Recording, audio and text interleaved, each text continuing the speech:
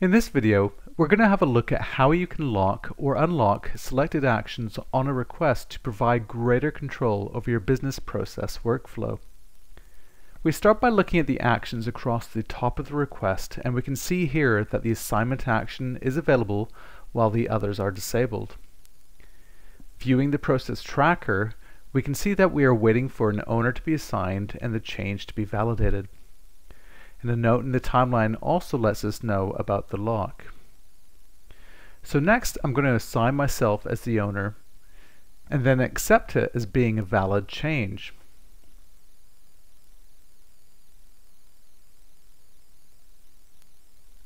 We can now see that the access to the actions have changed, so I'm now able to provide manual updates, add attachments and assets, and set a schedule. Having the attachments available to me lets me continue with my next set of tasks, which might include adding an impact assessment and a backup plan by attaching these as documents.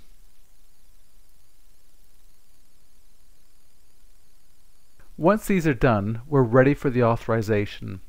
To ensure that nothing changes while waiting for the authorization, the details, attachments, and assets are all now locked.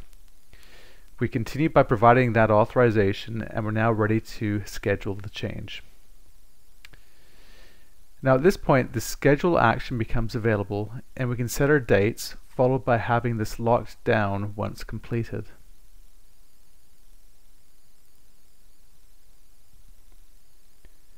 We are now left with the task of implementing this change. Once this is done, the action to allow us to resolve the request becomes available.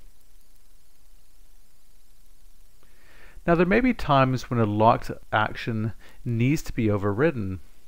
With the appropriate rights, select users are able to manually change if an action is locked or unlocked. We now switch over to the Business Process Workflow Designer to see how the locking and unlocking is configured. We start with the node where we have locked all but the assignment action.